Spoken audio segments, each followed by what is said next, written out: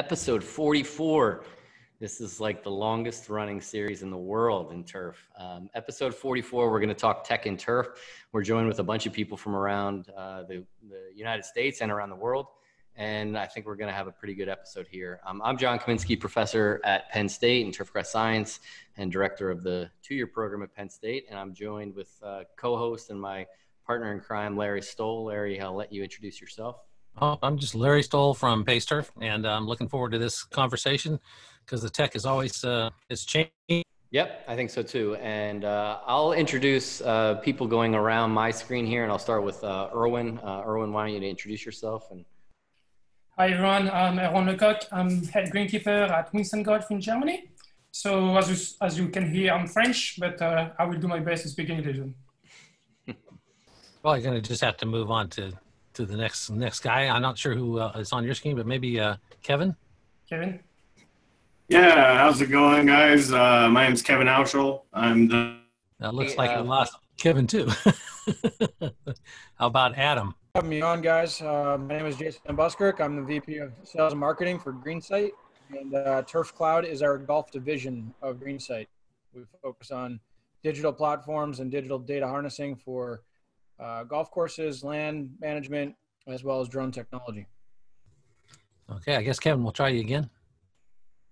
Yeah, sorry there. My name is Kevin Hauschel. I'm the golf course superintendent at Meadow Club, and I've been using GreenSight's daily automated drone technology for the last, this is third year, I think.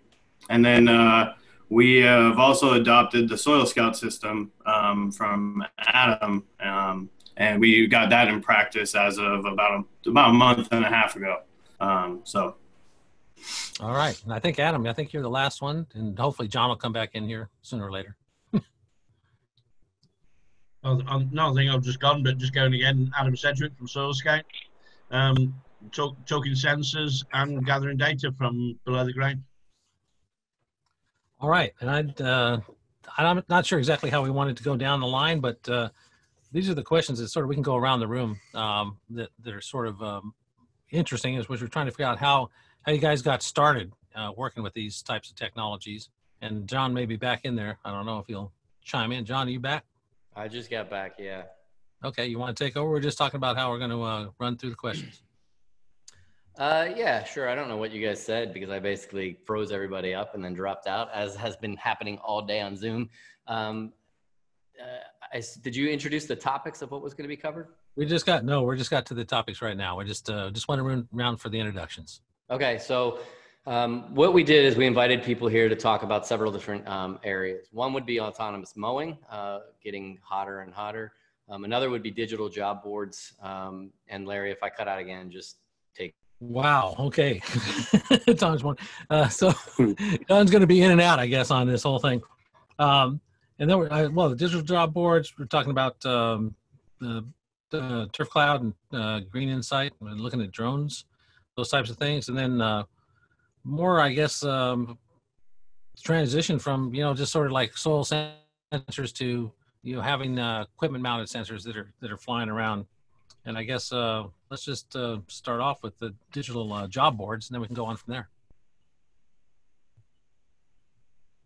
Who's doing the digital job boards? Turf Cloud.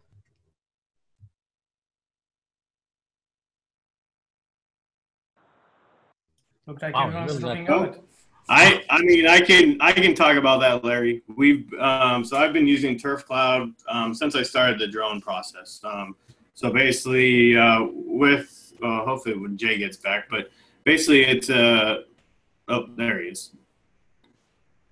But basically it's like any other job board.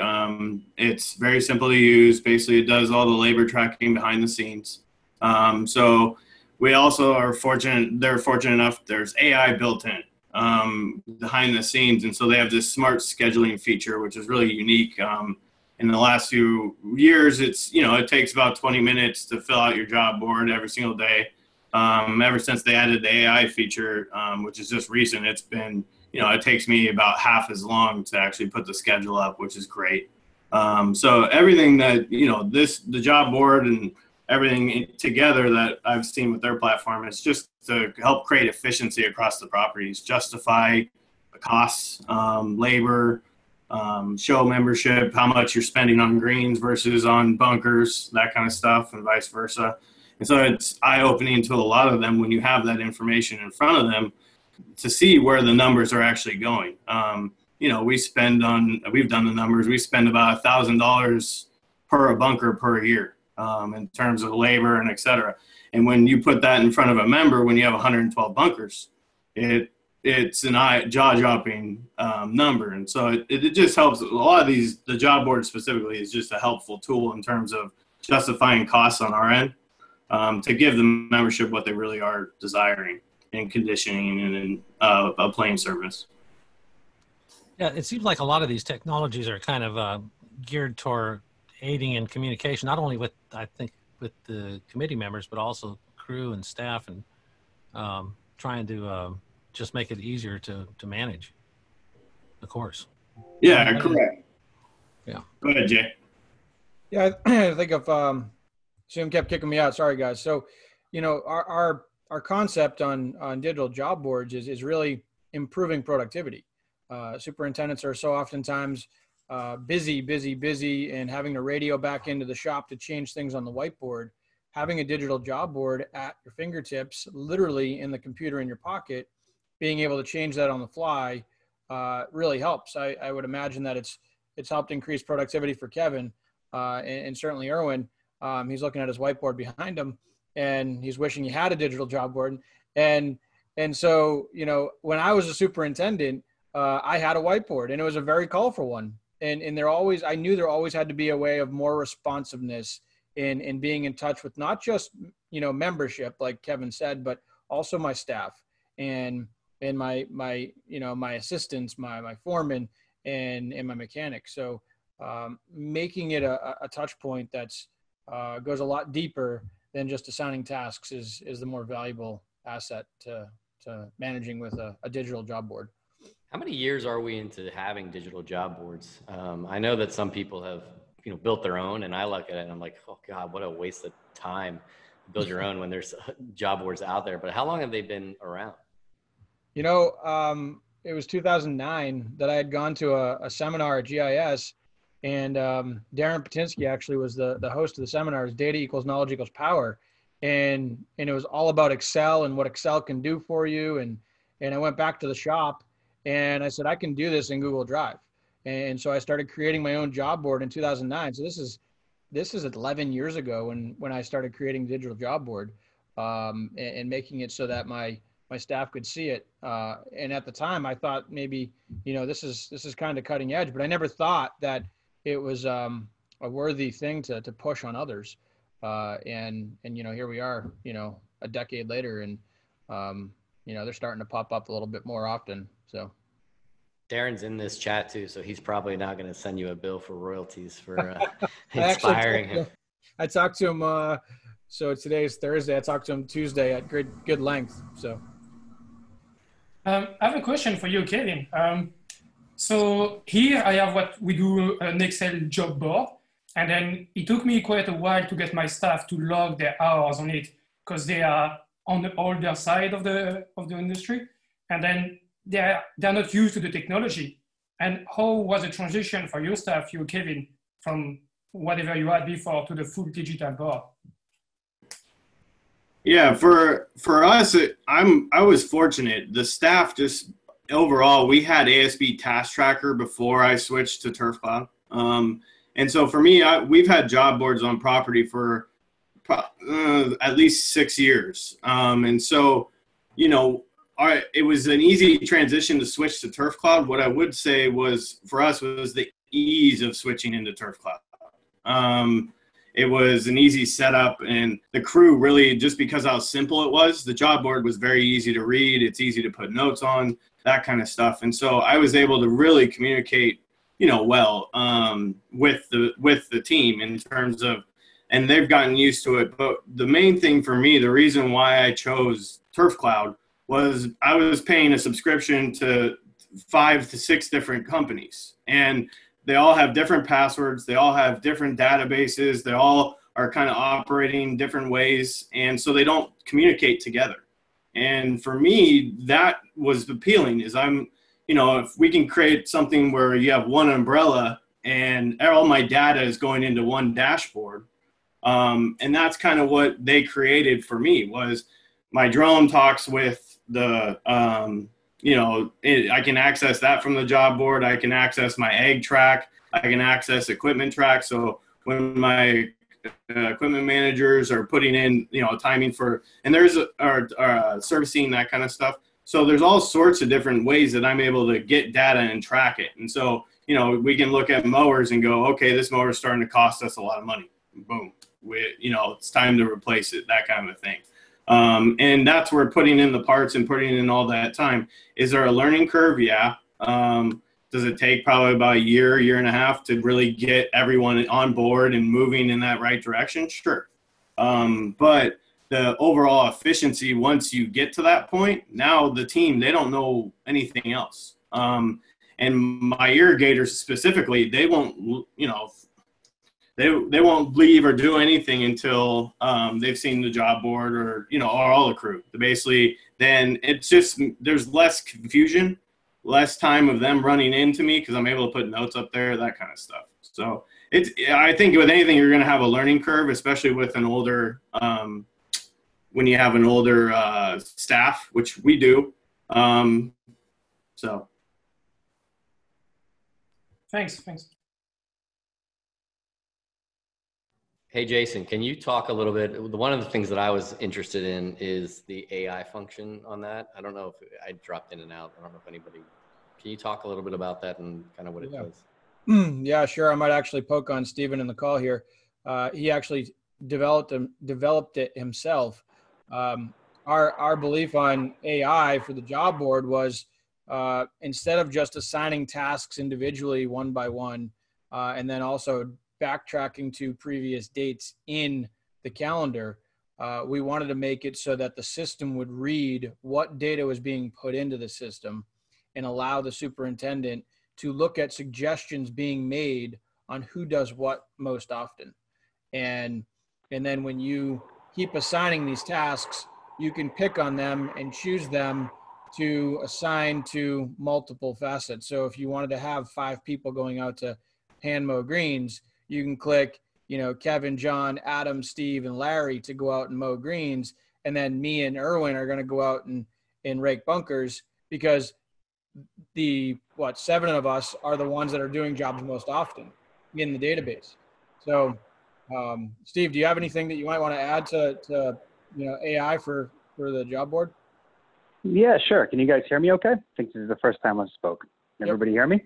Yep, Great. sounds good. Yeah, excellent. So I guess I would just add that kind of a little bit of insider information about GreenSight that a lot of people don't know is that, GreenSight, golf is very important to GreenSight in Turf Cloud, but a large part of our business outside of golf is actually we work for the defense industry. So we have,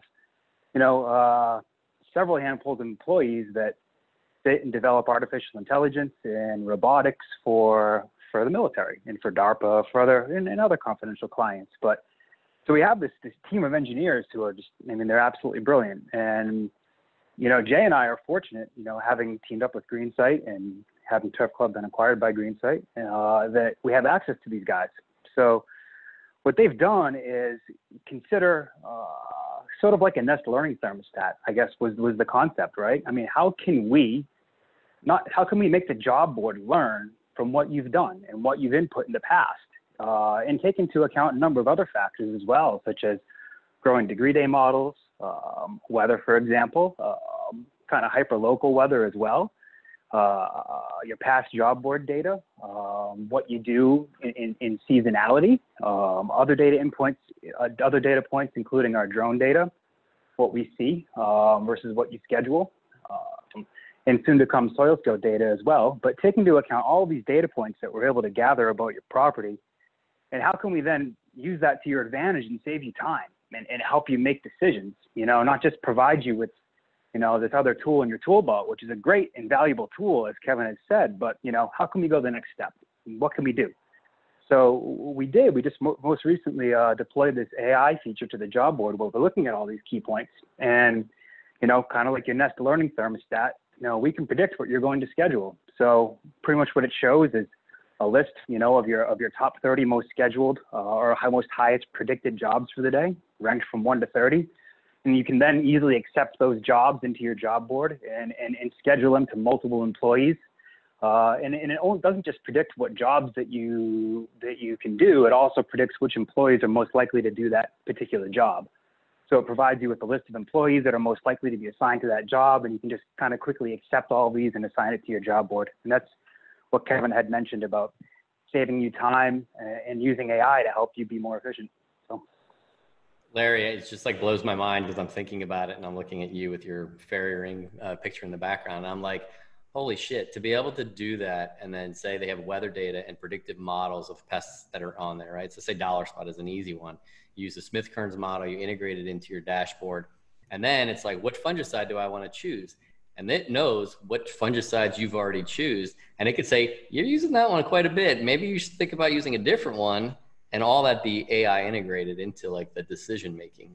I mean, well, I'm guessing they'll go out and they'll start, checking pricing, for fungicides and figuring them out, and you have your program drift. You know what you're going to need to be putting down. What's the pricing? What am I going to put down now, based on what I need, in the future too. So yeah, I think it's and huge. I think of like the kayak. It's like I use kayak for my like travel. It's like the kayak of like pulling sources of all the thing. And it's like, here's the product you use. This is the person that's selling it the most cheapest right now. Like, we're a ways away from that because we have distributors and it's not just all online, but man, the possibilities are crazy with that. And really what it comes down to, if I could just interject again quickly, is, having industry partners, right? And having as much of that data under one roof as possible is really what empowers it and enables it, right? I mean, you can get data points from, National Weather Service or whatever other kind of APIs or sources for data that are just available to everyone. But, if you have your job board data separate from your equipment data, separate from your agronomic practices data, if none of those databases can be pulled upon and looked at by this AI, then it becomes less impactful. So, I think we're really fortunate, if we could transition a little bit, we're really fortunate to be able to partner up with people such as Adam and Soil Scout, where, we don't make the sensors ourselves. We didn't previously have this data, but now we do. And it's really exciting to see how that can be impactful and how much of a role that will play in these predictions and further AI implementations moving forward. Awesome. John, that might be a good segue to Adam. Yeah, I think that would be good. Maybe Adam, we can talk about your sensors and how those are integrated, and just, Larry, you can chime in too, because I know you use a lot of soil sensors in testing when you're doing your consulting and stuff. Yeah. Sort of just following on from what Stephen and you guys were just saying about the sort of fungicide program and that sort of thing. I think we're almost far enough down the road now where, by looking at this data that we're able to generate either from management practices via the digital dashboard and the AI, and looking at what we've done historically, looking at the soil data that we're pulling from under the ground via sensors for your moisture, temperature, salinity, and also looking at the imagery from above the ground with GreenSight's other product, the drone. We're almost approaching a road where, as I was saying to you guys before, once we learn the power of these numbers, where we can enter a world where we're more preventative rather than curative. And so rather than kill the problem as it happens, stop the problem happening in the first place. And in turn, I think that will just improve everyone's efficiencies right across the board. But sort of the sensor world, which is where I am, I think right now is really taking off. There's massive interest right across the turf management world, be it stadium grounds managers, be it superintendents, greenkeepers, or even city green area landscape managers, because we're looking at so many different parameters where there's global problems. So water usage is a huge one, which the first thing people look at with the sensors is water usage, where they can minimize their water usage or maybe they sort of like Kevin, for instance, where wants to use the same amount of water but use it in areas that are more needy, and that sort of thing. But to me, I've started looking at the bigger picture now, and yeah, the water usage is fantastic. Minimize water usage. The golf course industry worldwide alone uses 16.5 billion litres of water per day, and in a world that's running out of water. So if we can look at gaining efficiencies, even to 10% of that, it'll be fantastic. But if we start looking at things like the salinity levels from the guys that are using recycled water more and more from the cities, start looking at the moisture and the temperature together, which is almost an underground humidity level. There's so many different factors that people can learn a lot of information from this data, especially for guys like you, John, at Penn State, and over here at places like Myerscough, and then the Syngentas and everyone in the world. I think going forward in the very, very near future, this data that we're all generating between us from many different angles is going to become very powerful. Yeah, I mean, there's no doubt. And Larry, maybe you can comment on some of the power of that in stuff that you're looking at, especially like you deal a lot with salinity issues out in California. Yeah, well, we looked at a lot of that stuff. I mean, I always thought would catch on were the EM sensors, which are non-invasive. So you just pull them around, put them on a mower and move them around. And those haven't caught on anywhere yet. I don't know, Adam, have you seen anybody using the EM sensors much? Very little, very little. And it's the thing with those sensors is the data's only live when you're there. You're probably only going to be there once a day. So generally you're looking at a minimum of 24-hour-old numbers. So it's a great practice and it's a great model for picking up some data, but is it really accurate enough for us to gain efficiency and change any management practices? I think there's only really two types of sensor for soil data that we can really look at, and that's either the handheld, the Pogo, the TDR, that type of thing that everyone uses, and those products are fantastic, or the underground wireless. Each product has its pros and cons, don't get me wrong, but you have to work out which is more useful for yourself. But each one enhances the other as well. So I think the mobile sensor in its infancy was a great idea, but I just think that the way the data is gained and the age of the data by the time it's usable doesn't really give us a lot to work with. Yeah, I kind of disagree, but I think because I mean, you're talking about flying drones, which is the same sort of thing. You don't fly it every 5 minutes. So it's kind of there's always that level. I think 24 hours that's a pretty good measurement. But I think the in-ground sensors are really key to pulling all the rest of it together. I think with the mobile sensors, like a drone or some sort of equipment mounted thing like an EM device with NDVI, something that you're moving the sensor around, gives you the whole course look, and that maybe we're not so interested in just one spot. So we're sort of looking at variability across the facility rather than average. So we're talking about, is every 3 meters that you're going along, is it variable or is it or uniform? I don't know. That was just the way. I think they're both good together. Yeah, sorry, Larry. I translated a little bit wrong then. I think if you're looking at building patterns and looking at change in that sort of format, then they're great. I think that's very close proximity to the ground.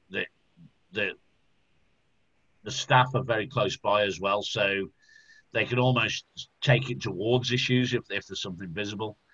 And the same with the GreenSight drone, where it's the drone's building up this pattern of change. And if you've got, whether it's the AM sensors, the drone, something like that, just building up a pattern of change, you marry that up with the data from your Pogo TDR or from your wireless underground sensor in Soil Scout, SPIO, whatever anyone uses, all of a sudden you can build a very, very tight pattern. You can look at the change, and you can start to look at the reasons for the change. Yeah, and I think that's where the next, well, the generations as things are developing is how you guys figure out how to automate that step. So it's like, okay, go to the 150 yard mark of fairway 4 on the left side. There's a hot spot or there's something going on. So and that's where I would say we're already at that point, not at our property. And that's in combination of using where you have Spec Connect that connects to our drone imagery as well. So I do 3 weekly audits a week where our guys literally take our TDRs out and they'll go in between irrigation heads, et cetera. And basically we're trying to find that spot where that triangle where the wind's going to affect the irrigation pattern, et cetera. And so what we're doing is I've actually been able to take in combination with the drone, the soil scouts, et cetera, it's just added a whole nother layer of efficiency across our property, not only with hand watering, but also in terms of we do deficit irrigation across our property, like a lot of people do in California. But specifically, I like having the soil scouts in the ground. We were able to actually see when we're able to need to drop our global down. And so when you're able to actually see the trends, and that's where I think the soil scouts actually really do help me across the property in terms of the variation from, of soil types, et cetera. Our irrigation systems it's going to be hard. We're really not as efficient per se when there's so many factors, wind, et cetera, that can change your irrigation pattern and actually make it so inefficient. And what we're seeing is the drone is allowing me to see those inefficiencies. And then my irrigators are actually able to go out and preventively get to those spots before we have issues. And that's where I think we're getting more proactive is the overall quality of the golf course has gotten better and our efficiency numbers are slowly going down and down and down. And I've been able to, when I first started at Meadow Club, we had 4 full-time irrigators in the middle of summer. We've now been able to cut that down to 2. And then supplement in and maybe a third after lunch on certain days, et cetera. And that in itself is allowing me to divert that labor that we were using to now detail work that the membership is going to see. And so that's where I think you get this added value. It's not just in terms of we're saving water, yes, and we're being efficient there and hitting numbers that we've never hit before. But at the same time, the quality of the product across the board is getting better.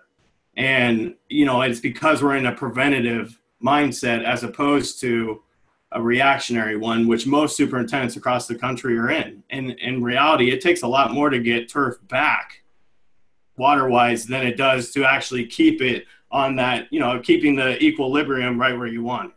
Yeah. And so that's why I think this technology and platform together, everything together is creating that environment where now we're not being reactionary. And, you're continuing to add pieces. I mean, like you said, adding, the fungicide stuff, that kind of, any growing degree day models, growth potential, that kind of stuff, they're out there. And it's just a matter of getting it built into the platform, which even them have been great with. Yeah. So do you look at an NDVI map to figure some of these out? You don't look at the numbers though, right? No, we're looking at it. So we normalize it. But then what I'm doing is then I'm going in. GreenSight has the ability I can play with the NDVI filter. And so what I'm able to do is go in. I want to go see if I drive around the property and I see stress in a certain area. I'm going to go back to that daily image and I'm going to actually highlight it to show that stress that I'm seeing. And I want to make that's dry, that's either, there's stress happening there.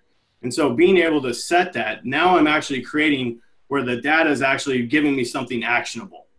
GreenSight's going to do their best to, put in some normalizing. They're going to take the averages and give you a decent image. But the reality is that end where I'm able to actually control and get it to show what I want it to, what I'm seeing with my own eyes, then I know that the imagery is pretty spot on. And it's been pretty impressive in terms of when you actually, you can go out and go, oh, wow, look at that. That is stress there when I go out to that area. And so that's what I've seen is it's just now we're staying ahead of everything. And as a superintendent, it's a lot. You're able to leave the property knowing that that's not going to die, and my job's not going to be at risk, et cetera. So Stephen, things like that, when does AI be able to use his personal input on his maps to set that, to then give selective warnings, not just based on a color device, but so, when do you get good enough to do that? So if I could back up a little bit and just kind of explain a little bit more what Kevin's talking about, for someone who's never used drone imagery before, any kind of drone imagery, or anybody that's familiar looking at NDVI imagery. An NDVI image is, in essence, like a grayscale image. When you look at a raw NDVI image, it's just intensity values applied to pixels across an image that we've done math on. So the output is this grayscale image that isn't really particularly useful. So what you do to make that useful is apply what's called a color scale, pseudo color scale to that grayscale image. So you kind of say, all right, I'm going to pick a range of colors between red and green, red being like low NDVI values, green being high NDVI values, and yellow in between being somewhat average across all of the pixels in an image. So you apply that color scale, and if you kind of apply that color scale to all of the ranges of values, grayscale values in an image, you get kind of like a flat looking NDVI map that isn't really particularly useful. It's just kind of like, oh, I've stretched this color map across some broad range of values, and it's not really focusing in on things that are important on the golf course. So what we do, we've already trained an AI actually that segments areas of your golf course. So when you fly, our drone takes all the images, stitches them all together into one contiguous image, and then our AI looks at that, and we can generate shape files that pretty much outline the extent of your greens, your tees, your fairways, your bunkers, your buildings, your roads, and your water, and a couple other classes. With the idea being that we don't necessarily care what the NDVI value of a building is, because we're not trying to grow buildings or water or cart paths, right? So we segment out all of the areas of turf, which ends up being this kind of, if you picture grayscale values in an image from 0 to 255, that's much smaller range. I mean, just for conversation's sake, maybe 200 to 255 may be the values on your image now of just turf. So then you just apply that color map to that small range of values, and now you get a whole lot more contrast, and you can see a whole lot more variability in your image. So what Kevin's talking about doing is saying, okay, I'm going to drive around the golf course, and where I see an area that's super stressed out, I'm going to go into my imagery, and I'm going to assign that color map to be red where I see that stress. So now what it's doing is saying, okay, all the other areas in the golf course where I have similar NDVI values that we're now assuming are similarly stressed out, are going to have that particular color. So you're right. So there is that manual step where Kevin's kind of ground truthing himself in applying that. So I guess the next step would be to store Kevin's adjustments, right? So we say, okay, well, Kevin has now, our AI has determined that this color map belongs within this range of values, and Kevin is constantly adjusting that, plus 10, minus 10 in whatever direction, and moving the center or whatever. So we store those values, and we learn over time what those adjustments are, and then we apply that to the imagery moving forward, right? So that Kevin has to start doing less of those adjustments, and bringing kind of something else further into play is, maybe different times of the year, he's making different types of adjustments, right? So you factor in seasonality, angles of the sun, maybe times of day. So you start looking at all these other data points, and then you spit that back in and hopefully provide with even better information. Yeah, it's amazing. Hopefully yeah, that makes sense. Rainfall, temperature, all that stuff. Day length. Go ahead. Okay, can I jump in? Yeah, I have a question for you, Jason and Austin. Do you think, or maybe Kevin, do you think that you can layer out some like the greens, like each green have their own layer, and then you can then have your own NDVI scale for each of them, because then you have a much smaller range and then the contrast is much higher. You think that's like something processable, or it's like way too heavy?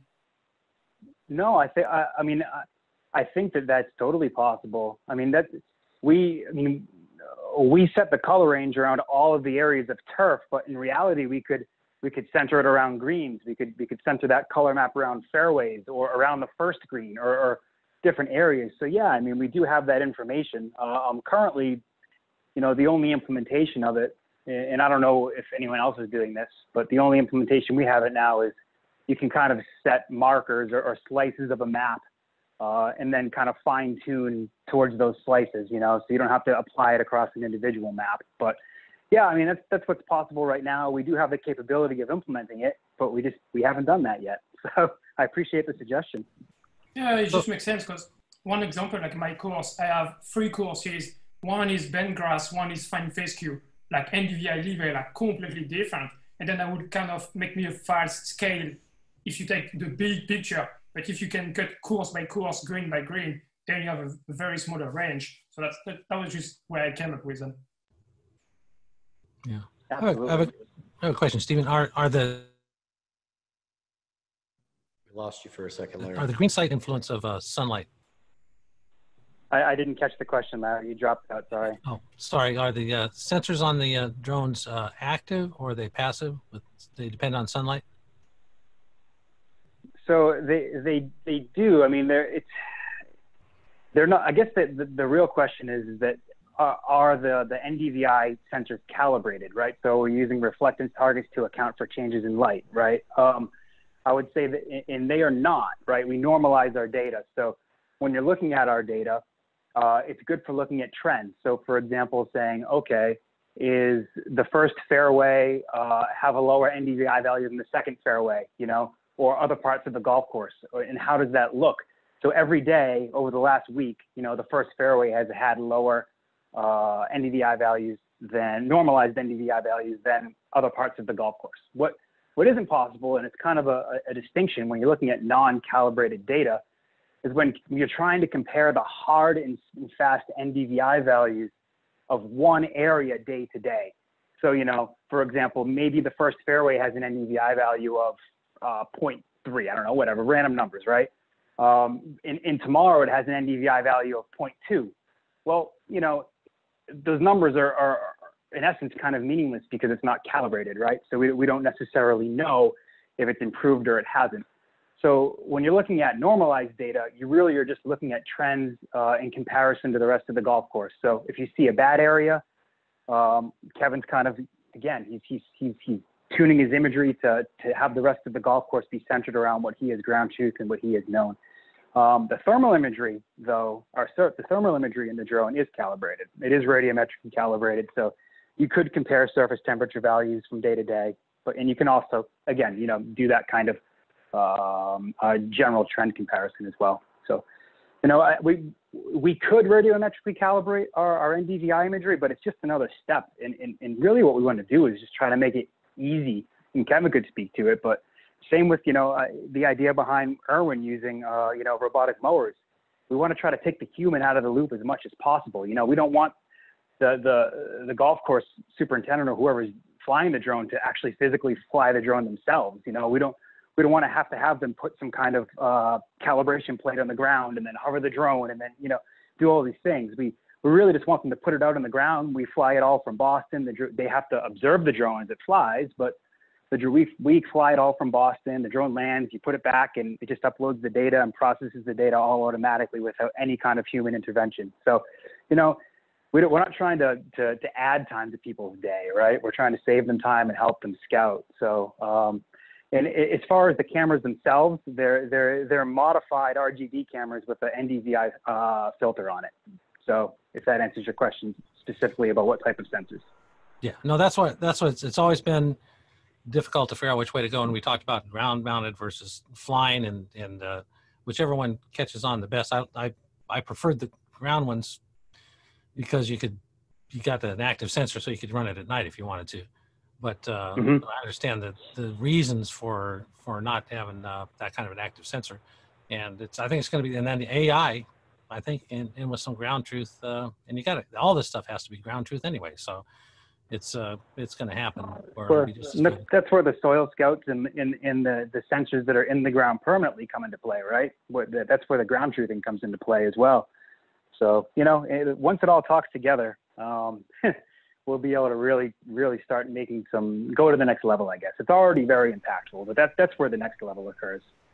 I think the challenge to kind of add to Stephen's points is not so much grabbing this data and then giving it to the end user and then expecting all our users to be like Kevin and Erwin.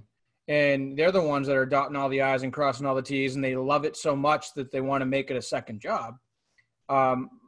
That's probably 1%, 2% of our population if we're lucky. It's taking that information as a company and then adding it to the next level and making it a virtual assistant for the end user, and then making suggestions like Larry, you were saying in terms of pesticide usage or irrigation usage or labor management. That's our task. That's the tough task, I think, as a company. Stephen and I had talked about this at length even earlier this week, and making it out to be like, hey, this is the next level. This is what's going to catch people on. We said we're saving people's time, but are we really saving time? Obviously, Kevin's said, yeah, you're saving time, but how many hours is Kevin actually looking at this data to be able to apply back to his property? And that's the feedback that I consistently get when we're talking about drones and drone imagery and, soil scout, whatever the image or the product or the whatever you're using. I'm sure, even Erwin, prior to this meeting going off, he joked around. He said his autonomous mowers said that they were running, but they weren't. They were on the charging station. So he had to physically go in as a human and intervene. And so it's technology, and we're getting there and we're having fun with it. So I'm wondering if there's some way you guys can do some cost sharing in a region where you have a few golf courses nearby, where one guy runs this stuff and gets the data, and then you figure out a way to share some of the data that's useful to the rest of the group. So it seemed like there's some value. Yeah, maybe that's something we thought about as something you could opt into as a Turf Cloud customer, for example, where you could say, all right, I'm okay with sharing my data, but on an anonymized basis, right? Kind of like, hey, this is regional or statewide or countywide or whatever. Not, hey, this is specific. This is my specific property. Or maybe you could even input like a range of your budget within your property, right? So you could look at people who have similar budgets to you. I mean, and we have all this data, then you can just kind of compare and contrast. And, there's pitfalls in that, right? I mean, everybody's property is unique, and we want to empower our superintendents. We certainly don't want to set them up to be criticized by, green chairs or property owners or board of governors or anything like that, right?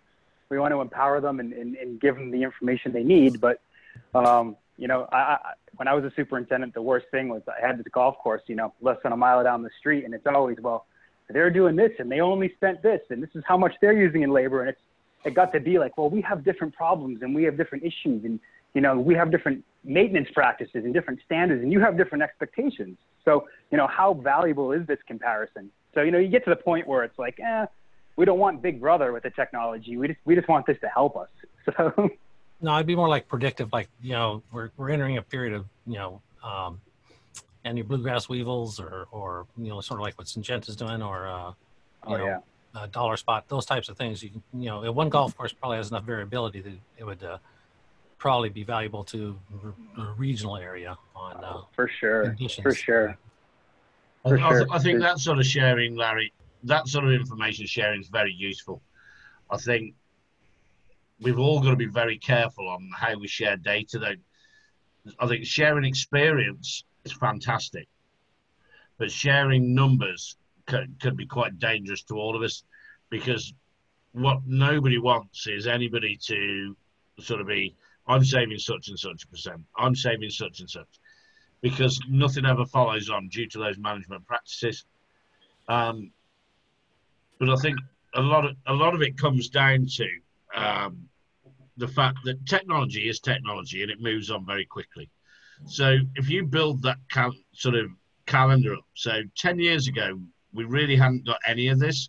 Maybe the odd in-ground sensor, how accurate they were then, we don't know, but we had to go with it. So, but if we take it as 10 years ago, there was nothing.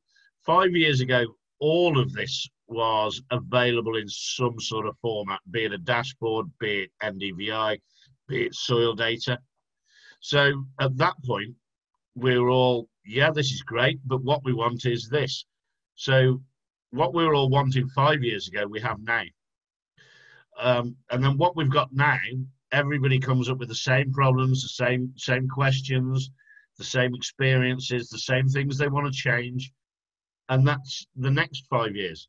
So in a nutshell, the end user, the experience gainer, is our biggest product developer, because without this critique almost, we can't develop and move on to bring this data together, to learn what the data means together, to automate this data.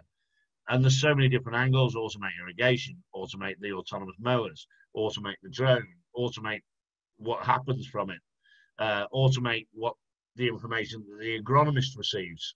So there's a lot of different angles, and I think the next 24 months especially is going to be very exciting, especially with places like Penn State and the other worldwide turf research institutes and educational establishments, with them having access to the data and the academic knowledge that these guys have got, teaching us how to translate it back into a commercial product. It's going to be a wonderful time for all of us. Yeah, I mean, you imagine you get to the day where there's this orchestra of sensors, various remote sensing techniques, spitting back to your irrigation controller, adjusting run times, and having your irrigation controller spitting, when certain heads are running back to your automatic mowers, so they can avoid the heads as they're on, and they can go mow their things at night. And it's exciting to think of all the possibilities, and there's any number of them like that. And it's a great point, Adam. I mean, it's exciting that we're at the point where we have all the data to make this possible, right? Before we didn't necessarily have that. It was like, gee, I wonder wouldn't it be great if we had an autonomous mower, and now we do. Wouldn't it be great if we had a drone or we had these other great remote sensing opportunities or this job board data? And I mean, now we have it, right? So it's just a matter of, you're right, what's the next 5 years look like? And I think that it's exciting to think the things we'll be able to do. I want to share with you a little tiny life experience that I got from having sensors on Monday of this week. The Belfry Golf Complex in the UK, they've had absolutely no technology at all apart from a Specmeters weather station. So we've installed the sensors, and I'm sat there with Angus and Chris, the head of courses, and one of their deputies, and we're configuring the dashboard. And from somebody that's had no data to the shock factor of it, we look as we made the dashboard live. The sensors were coming live, and the 17th green on the Brabazon course at 17 centimeters, the moisture was only 15%. This is coming after 10 days of pretty much continual rainfall in the UK, where Chris's first reaction was, hey, that's really dry. It shouldn't be that. And these are USGA greens. So I was like, well, let's get your TDR, some 4 centimeter spikes, and let's have a look at the top surface. So we've gone out, measured the top 4 centimeters with the TDR. That's at 27%. And my first question to him was, we've just gone through 6 weeks of seriously dry weather, and now we've had 2 weeks of wet weather. So in that dry period, when did you spray a surfactant to hydrate, to hold that moisture up in the top layer? And it was pretty much just under 2 weeks earlier. Well, that gave the exact answer to why that at 17 centimeters, it was ridiculously dry, but the top surface was at 26, 27%. And if I could have recorded the facial reaction and the wow factor, it would have been brilliant for all of us, because it was just a real visible effect of what data gives you. That's a good transition of the story. We're going to move to give Erwin some time here. We haven't, I dropped that, so Erwin, I thought I missed it or something when I dropped that early on. So let's turn over to you. We've got a little over 5 minutes, but if we go a little long, that's fine too. We're not on a necessarily time crunch, but why don't you tell us about your autonomous mowers and all the things that you're doing there in Germany? So for everyone here, I'm in Germany. And then I basically had every robot you can imagine except the Cup Cadet, because they don't work in Europe, but they pull the plug, so that doesn't exist anywhere anymore. Basically, it all started when we had the driving range, and we were like, oh, it's such a pain to maintain it. Like, you have to close it for the player, you have to pick up the ball, then you can mow. So that's a lot of time closed, so lose of money. We're like, oh, I wish we could have a robot that could do that all day long. So we take the big move from the robotic that's in the US, it's now by Eco Robotic. And then that robot actually have like protection on the blade, so you can mow with the ball. And then, so that was the first one we bought. And then we would instantly be blown away, like, whoa, that's so good. 24/7, the grass is perfect. In December, my driving range was looking better than June last year. I was like, this is the best. Let's see if we can do that for the entire course. So we started thinking, what robot is suitable for the course, because here I have 3 courses, 2 18-hole, and one is a crazy extreme design, and one is more like a parkland normal one. And then, so different design with different robot too. So what I did, I said, hey, let's put every company in. So I had John Deere that came with their autonomous conventional robot. So I called them a slap-on.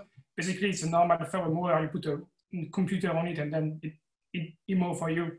But that's a very good technology on a dead platform. Who want a robot that can leak oil when you're not here, that can lose signal on anything? It's really dead platform to me. So after that, I had the first example of the TurfLynx 3-wheel drive because of my extreme design. Basically, TurfLynx is a conventional fairway mower, but fully electric and no seat. And I was blown away by the quality. It's wireless, so you can install anywhere you want, as big as you want. And then basically you just draw on the fairway and draw where you can turn and some passway. And after that, on your phone, you say, oh, today you're gonna move 1, 2, 3, and 19, 18.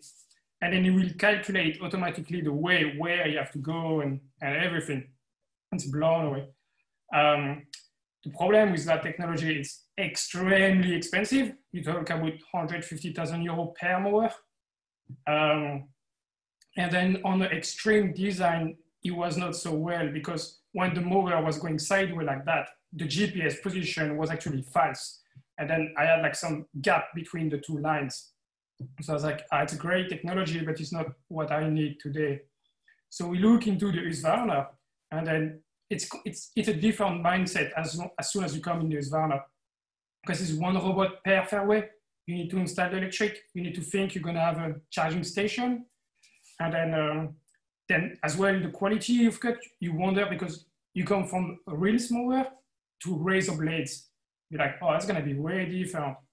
So I did a test 2 years ago, just by 1, and then I let it run on my fairway, and it was like, instantly, I was like hooked up. I was like, wow, the quality is so good. It's silent, it costs nothing, almost need no maintenance.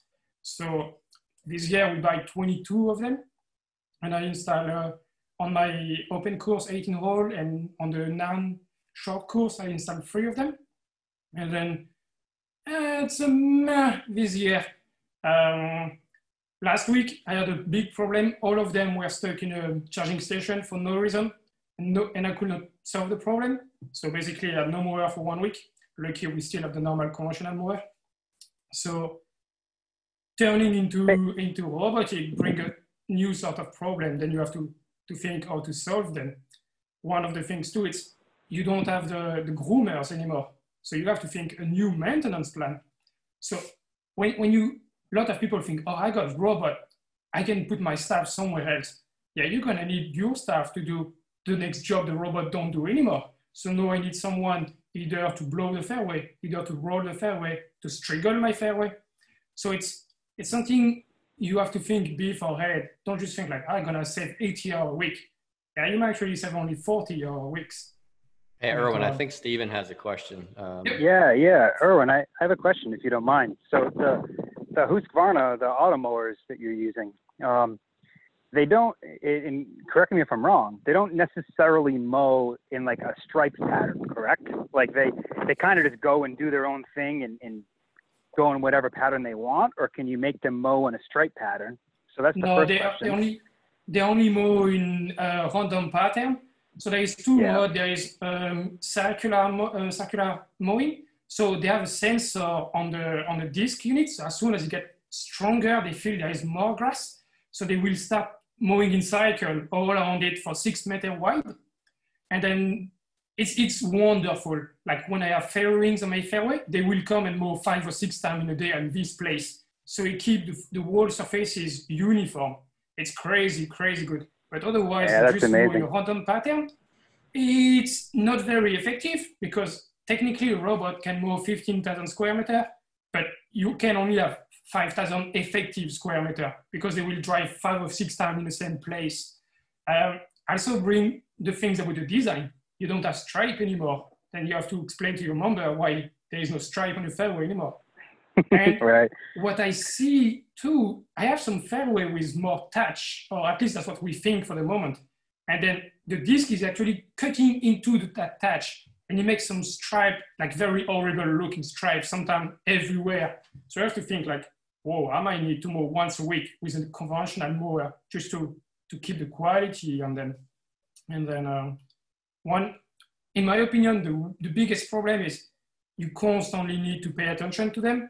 First, because if they're stuck in a station, you're not gonna mow. And they are very slow. It's not like a normal mower. You have a problem, you give it to the mechanic, 2 hours outside, you mow all your fairway in 5 hours, finish. The robot, they need time to get everything. Like if you forget to change the blade and you start to tearing your grass, you're gonna need 3 or 4 days to get all the grass cut once again with the proper blades. So you have to be proactive constantly. You can't let something slip because you will pay the price for it otherwise. Makes sense. I mean, it's you know, using traditional mowers has similar challenges. Maybe not similar, but different challenges, right? So you know, it's just a trade-off. You know, you have to figure out how to best work that into your program. I think it's brilliant. I mean, it's so fascinating to me. Particularly those Husqvarna auto mowers. They're super fascinating. How often do you find you have to change the blades out? What's the maintenance? You know, as opposed to... There is a curve on them. Like once you introduce the robot, you're gonna change the blade every week, like even maybe more. And then after like a month or two, the grass start to be finer. On the grass, it's slower too. The grass is slower. And then so you start to change them every 2 weeks, 3 weeks. I don't go more than 1 month with a set. It's like really not possible for me. But I mean, a set of blade costs €3. So like, I can change them all year long. If it costs me €1,500, it's not even a third of normal mower sharpening in terms of labor. So it's just like, change them every week, I will still save money. Right, yeah, that makes sense. That's incredible. But I say you really need to be proactive because if you wait too long, you're gonna need another week just to get a good quality back.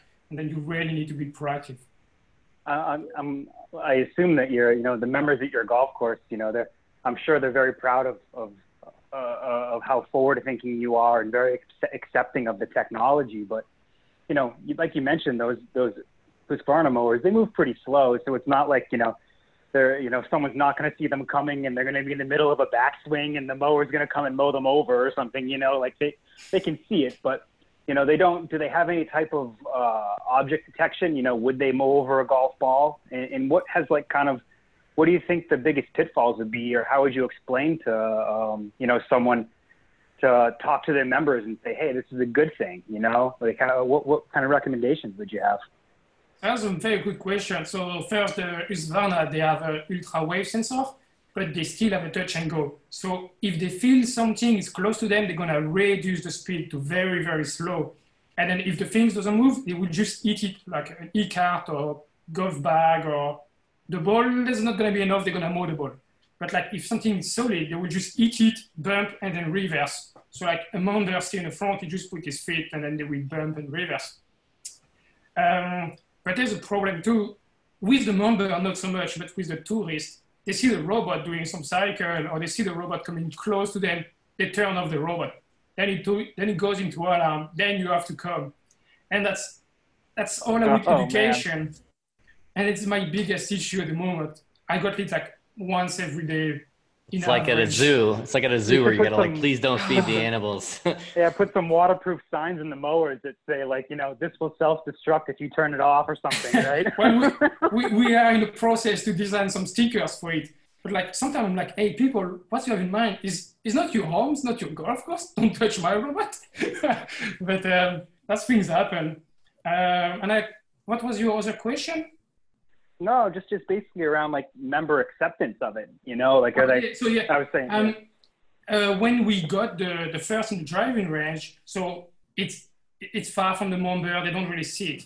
But as soon as we introduced them on the fairway, we had two groups. Like I would say the female player, they will all be like, wow, that's gorgeous, they do good job and things like that. The male player, they were more like, oh, it's cutting job on people, it's not really great.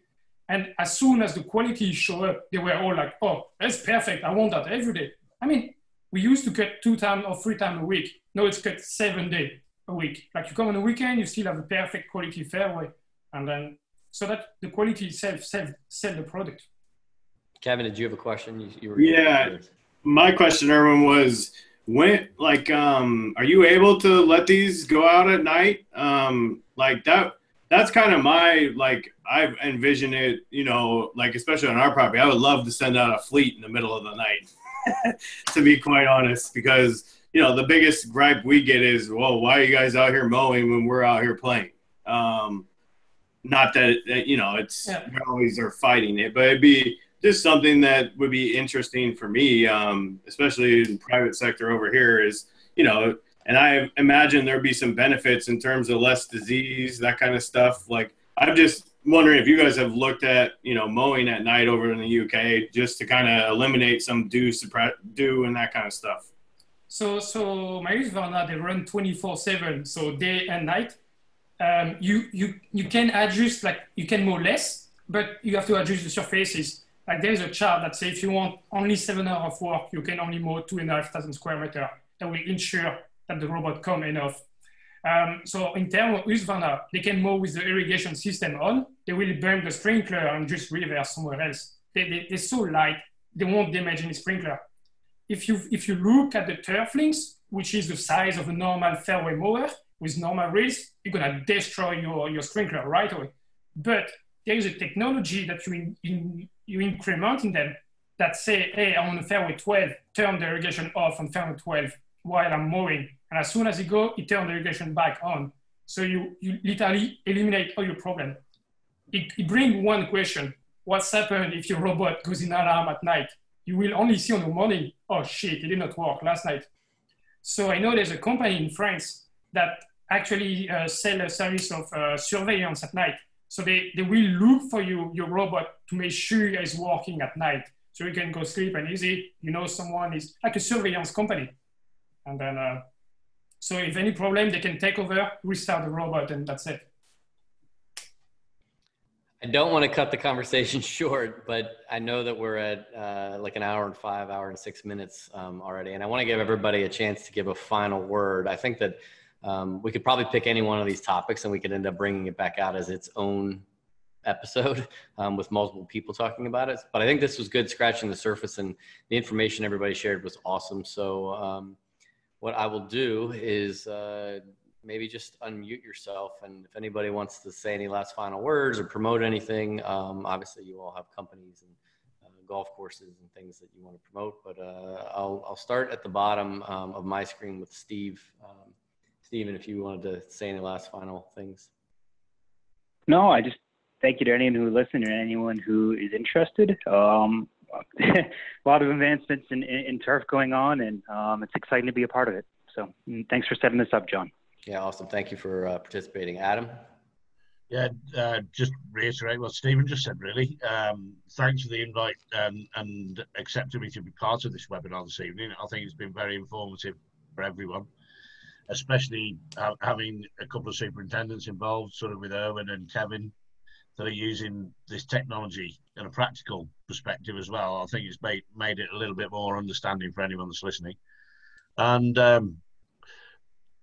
I'd just like to sort of say, anyone wants any more information, just reach out to us. Whether it's our own product or anyone else's, we're all in this game to educate each other. So let's just see where we can take the industry to the next level.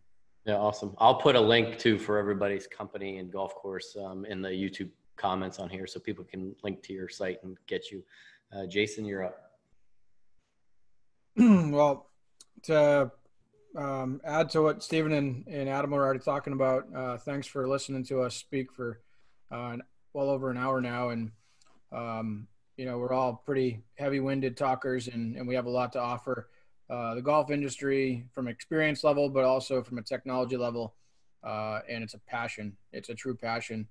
I shared my email address in the chat window, so if you want to get a hold of me via email, I'm always willing to talk turf, not just try and sell you Turf Cloud. So, and Awesome. We appreciate lastly, I wanted to just mention the fact that we are partnered now with Soil Scout, and we are the distributor in the U.S.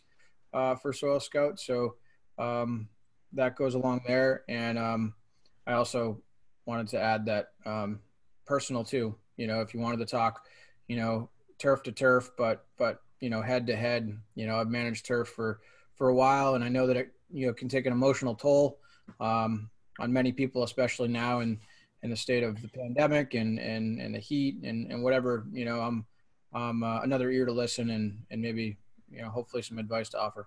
So awesome. Thank you, Kevin. Yeah. So I'd just like to, kind of talk to people that haven't really kind of adopted technology at their property. If you're looking into it, don't take the approach that this is going to be a crystal ball and it's going to solve all my problems. The reality is the way I looked at it and the way I adopted it was as this is a toolbox. And basically you want everything, our golf course, everything we have from our chem shed to fertilizer to everything. You want to have everything underneath one umbrella to have all your tools in your toolbox per se. And that's, giving everything a chance. Yes, there's going to be a learning curve. Yes, there's going to be some stuff that you're going to get confused by that you might have to ask questions about. But the reality is being able to, utilize this stuff and get it at your property sooner, you're going to start actually noticing trends and making more informed decisions. We've seen it in terms of irrigation efficiency at our property, labor efficiency, et cetera. You're going to get your return on investment probably in the first year if you actually embrace it. And that's the biggest thing I can say is all this stuff is really to push towards a more sustainable industry per se. And I think we can all do a better job of backing off on chemicals, fungicides, and by and large, just not creating an environment where our grass plant doesn't have a chance to survive, which can happen with over fertilizing, over watering. So with tools like this, I think it's really been eye-opening for me, being able to back down our chemical use, fertilizer use. So I just encourage everyone to kind of, reach out. Like Jay said, I'm easily a phone call away, a text away from somebody if they want to email. If you're interested in this technology and you want to ask more questions, go ahead and give me a call. It's not a big secret. In fact, I think we all can benefit from sharing more. Awesome. Thanks. Erwin, you're up. First of all, thanks, John, for having us here. And then, as John said, we just scratch the surfaces about each subject. And then if you want more information about the robot, feel free to contact me. I put my mail on the chat. And I just want to say soon, so like end of the month, I have my own website that's coming up. That would be all about every robot on the market. I had them all. If you have any question, just feel free to contact me. I can help you for your personal case. You have a website for that yet? Do you know the URL? It's thefrenchbackyard.com, but it's not really open yet. End of the month. Perfect. Larry? Okay, well, hey, thank all of you guys for participating, and I'd really encourage anybody out there that's got any interest at all in stepping up the game and trying some more direct data management and in the course to try some of these technologies. I mean, it's really important to get these things moving. I think also maybe as you're looking at hiring people, you might want to take a look and see how comfortable they are working with at least some computer systems, because this is the way it's going to go. I don't know. We're not sure how fast it's moving there, but definitely this is that's what happened. I think it was Adam said, is what you wanted now is what shows up 5 years from now, and that's pretty much the case. And we're way behind ag, so there's a lot of this technology coming over from ag that's been around for a long time, and it's fine and nice to see it getting adopted. Yeah, support these guys. Yeah, I think the key takeaway from me and looking, going back to the beginning with GreenSight, is just like, you need the early adopters to help build the technology and make it that much better, right? And so